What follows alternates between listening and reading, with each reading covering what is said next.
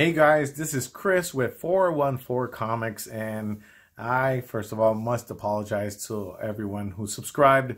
I wasn't able to churn out videos as I wanted, but this school year, my students have been driving me up the wall, and it's been a really difficult year overall. So all my focus has been at work, but now with Comic Con C2E2 coming up this weekend, and spring break just around the corner, I thought this was a good time to try to do more videos this time around compared to the brief hiatus that I took in making one video from another.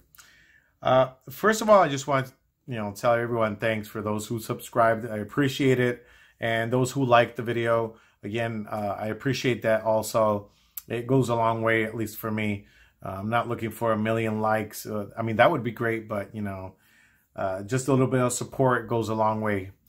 What you see up here, I'll be talking about C2E2, and let me just tell you right now that I will be doing a live recording of CGC on-site grading.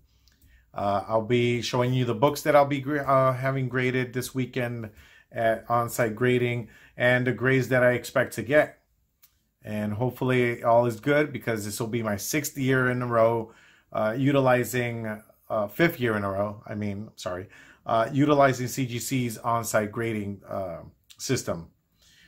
So first of all, right off the bat, as you can see up on the screen, we have Arisen number 3. I don't know if you had the same drama I had in my area here in Milwaukee, but let me tell you, all my local comic shops sold out.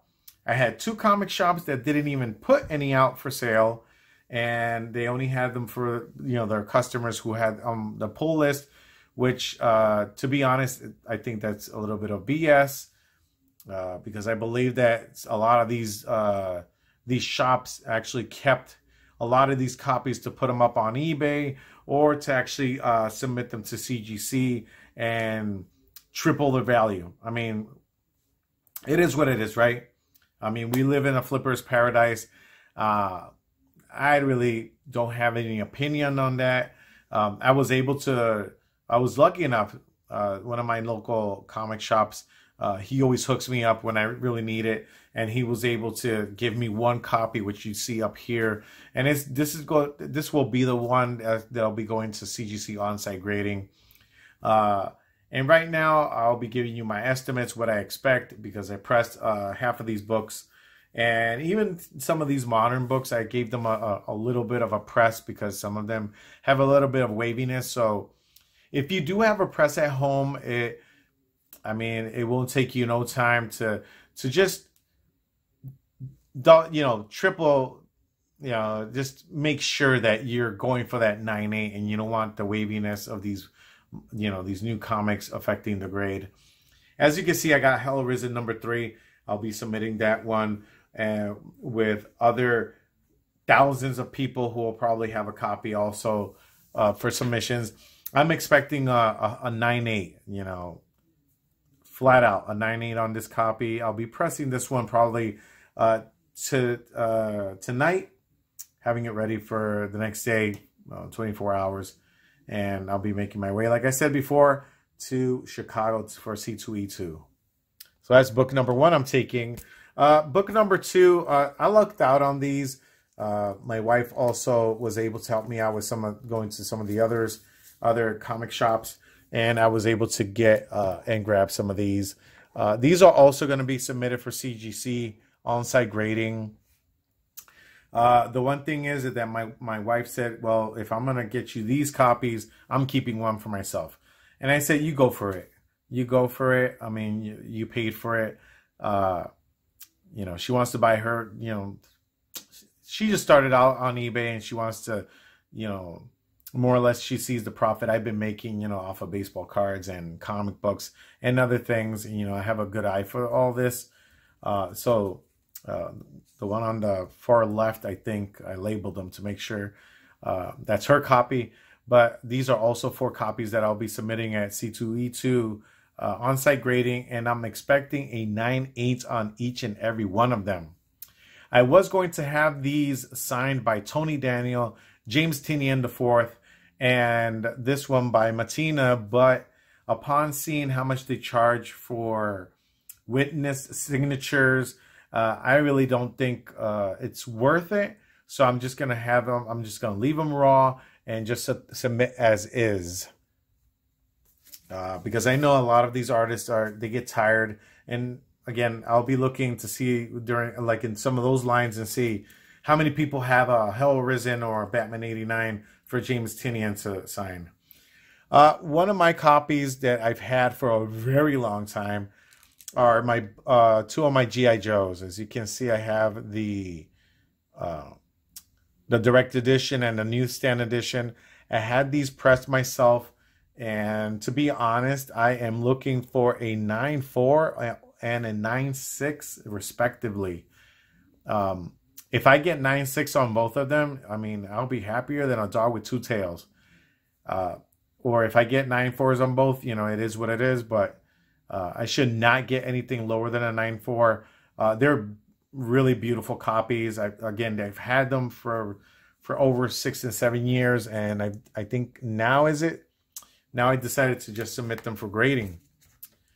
This one I've had for close to 2 years, and I've been debating if I should or shouldn't. This one I didn't get pressed myself. I had a friend do it for me before I bought my press. So this one, I'm hoping for a 9.4. Again, there's a lot of leadway here. I mean, I could be surprised, I could be shocked, but I looked at this book from every angle, and I don't really see any reason as to why it shouldn't obtain at least a 9.4. So, you know, I'm crossing my fingers with that, or, you know, worst case scenario, a 9.2.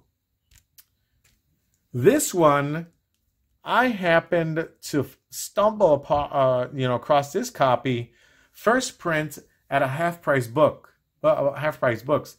It cost me $12. And this book was in pristine conditions. I mean, whoever left this copy, I mean, wow. I mean, I pressed it myself just to make sure. I mean, this book is flawless. I mean, this should be a slam dunk 9.8. But again, you never know. And you don't know who's grading your book. They could be having a good day or a bad day. So I'm going to hope that they're having a good day. And these two copies, which, let me tell you, these two I actually found at a half-price books 6 months before I found the Batman for $1 each. Yep, $1 each. I had them pressed myself, and I'm hoping straight up for a 9.8 on both of them. I mean, they're beautiful copies, and I'm hoping for a 9.8 on both of them. And finally, a copy that I've been hoarding for ever since it came out, and that is C2E2 Eternity Cover 1D, the blank variant. If you look on sold listings, and it's a shame I didn't screenshot this and save it for future reference, but there was a 9.8 that sold for close to, I think it was $450. They average right now around $260 to $300, but there are only eight copies in existence on the CGC census at a 9.8. Only 8. So these are really rare, and they're pretty hard to come by in 9.8s, and not a lot of people have them graded overall. And this is a good book that I decided to just keep as is. No signatures, no sketches. I'm just going to have it graded. And this one should be a 9.8, straight up, 9.8. And this is a book I'll be holding on to, because you never know. I mean, with all these movies and books and being optioned, the comic books, graphic novels, whatnot. I mean, you never know. And this could be a comic book that could be optioned, and this book could skyrocket. And like I said, the CGC census is really, really limited on this one.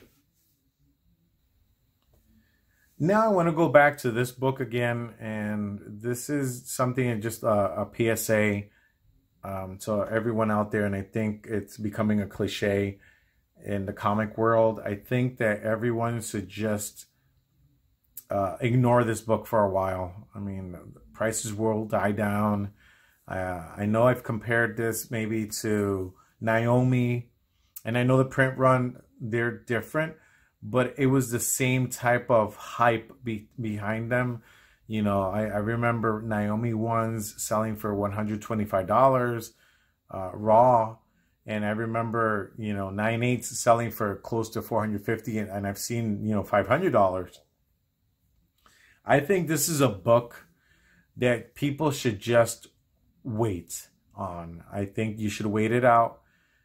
Don't be part of the FOMO, and just wait for the prices to die down.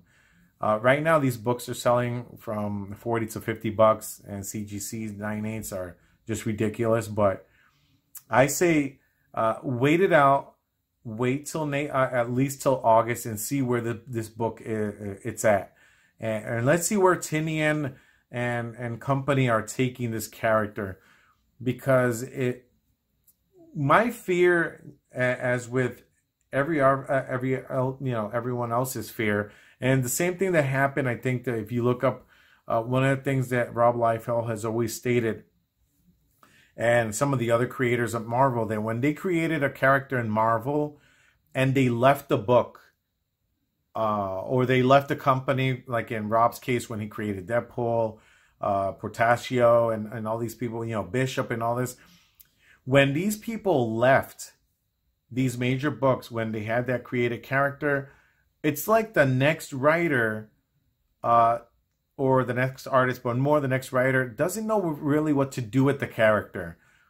And what they wind up doing with the character is they wind up sullying the character, or they kill him off at the next, you know, crossover event or the next big event that they might have, thus ruining any type of hype the character had going into the comic universe. Punchline looks like a really cool character. I think she's really cool. But I believe that you should wait it out. I don't think for 1 second that this book is going to be worth 50 bucks come August. And again, you don't want to be stuck holding the bag. I mean, if you got your copies, great. I mean, if you could get them graded like I'm doing, because this is going toward trying to obtain one of my personal grails, a book I've never owned before. And if I could, you know, sell grade a book that cost me cover price, and I could get a profit off of it, I mean, why not? It's my book. You know, I'm paying for the services, you know, and like I said, the proceeds will go toward that grail that I really want, you know, Amazing Spider-Man 129, Hulk 181. Those are really books that I'm really after, or even Iron Fist 14 and so on and so forth. These books don't really have that type of staying power unless Punchline, by the end of the year, winds up killing the Joker and she takes over, which, you know, I highly doubt, and I believe that no one would really believe that.